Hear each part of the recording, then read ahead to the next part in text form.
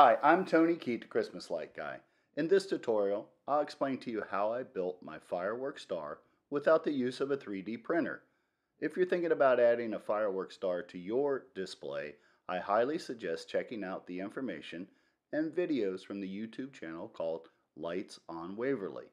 Charlie from Lights on Waverly has put a lot of effort into documenting how he built his Firework star. He's come up with a very clever method for quickly inserting and removing the spokes from the Firework star. However, his design requires 3D printed parts, many small screws, nuts, and springs to accomplish this. I don't have a 3D printer, and I wanted to come up with a simple method to mount the spokes in a Firework star. Here's the method I used. For the hub of the Firework star, I used a Bill Dance Porcupine fish attractor sphere that I ordered from Amazon. It was about $30, and yes, it's actually a fishing device. Here's what the Porcupine sphere looks like. It has 26 holes for the spokes. I'll discuss mounting options briefly before getting into details of building the spokes. There are two mounting methods for the Firework star using a Porcupine sphere. You can use a pole like this, or there's a couple different ways to hang it. If you use the pole method, you will lose one spoke since the spoke hole is being used for the pole mount. I decided to hang my Firework star using 1/16 inch steel wire mounted from a horizontal pole from the corner of my roof. I also decided to add two additional wires going from the sphere to the ground to act as stabilizer so that the Firework star doesn't move around too much. More on mounting later. Now let's take a look at building the spokes. The Porcupine sphere is designed for 1/2 inch PVC pipe for the 26 spokes. I didn't want to use something as big and heavy as 1/2 inch PVC pipe for the spokes, so I used 3/16 diameter solid white fiberglass rods cut to 24 inches long. Next, I took 1/2 inch PVC end caps. I drilled a hole, a starter hole, and then a 3/16 hole in the end cap for the rod. Then I stuck the rod into the end cap, and then I filled the end with landscape cement, PL 500 landscape cement. Let me show you that. This is what that looks like. You ask why landscape cement? Honestly, I had some left over from a project that I built, and I decided to give it a try. It worked very well, however it did take a couple days to completely dry. I built 26 of these, one for each spoke. Next it was time to wire the spokes. I decided to build a continuous string of pixels for my Firework star. Let me explain. Each of the 26 spokes has 10 pixels for a total of 260 pixels. I started by cutting the first 10 pixels with my input connector attached, in this case an X-Connect connector. Then I cut 25 strings of 10 pixels each. After that, I cut 25 pieces 28 inches long of 3-core flat wire, which I'll refer to these as extensions. Next, I soldered the strings of 10 pixels with the 28-inch extensions in between to create a long continuous string of 260 pixels. The string starts with the input connector, and the output connector is connected to the last extension. I will explain why a bit later. Next, I attach the pixels to the spokes, starting with the 10th pixel. So this is the beginning, and this is the 10th pixel. I use two 4-inch cable ties to attach the pixel to the rod. For the next pixel, you lay the extension wire flat. Here's the extension wire, and flip the pixels over and attach with two more cable ties. Continue to attach each of the 10 pixels to the rod. Here's what a completed rod with 10 pixels looks like. You can see they are mounted evenly across the entire length of the rod. I built 26 of these.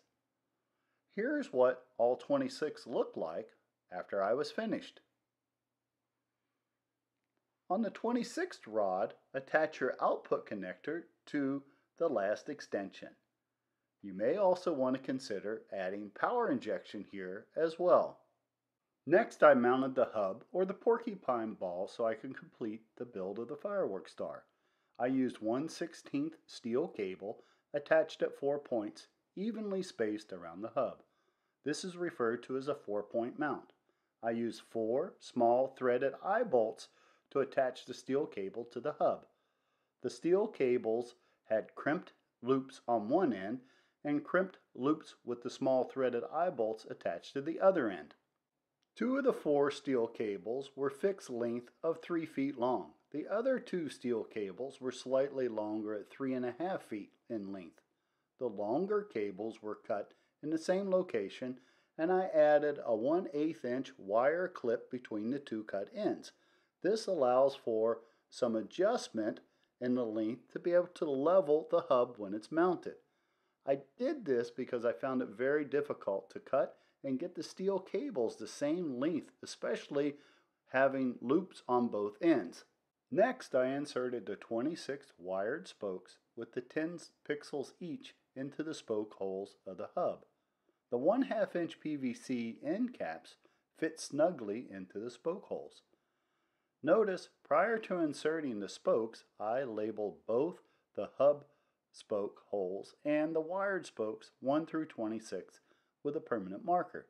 This makes it much easier and faster to assemble.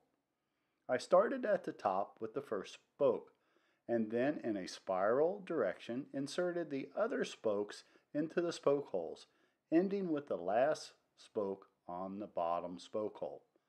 So spoke number 1 goes on the top, spoke 2 through 9 goes on the second row, spoke 10 through 17 third row, spokes 18 through 25 on the fourth row, and spoke 26 goes in the bottom. The last step, I added a string of 50 pixels for the rocket trail. The input to the rocket trail string is the beginning of the Firework star model, and the output is connected to the input of spoke 1. Adding the rocket trail brings the total count of the Firework star to 310 pixels, 260 for the star, and 50 for the rocket trail. This was a very time-consuming project, but I'm very happy with the outcome, and I believe it is a unique prop and will add to my overall display. There are a few things I learned and would probably do differently on my next Fireworks star build. For example, instead of soldering a continuous string of 26 spokes, I would break the strings into at least 2 sections, each with 13 spokes. I would also add input and output connectors so that you could connect the strings together. This would make the assembly much easier since you're dealing with fewer spokes, less twists, and less tangles. Another example is I would also attach the pixels to the spoke rods as you build them, instead of attaching after the pixel strings and extensions are all soldered together. So once you solder together 10 pixels and an extension, go ahead and attach the 10 pixels to the rod using cable ties. This is much easier than dealing with a very long continuous string of pixels and extensions. One final point, I highly recommend you test each spoke as you build it and add it to the other spokes. Everyone makes mistakes.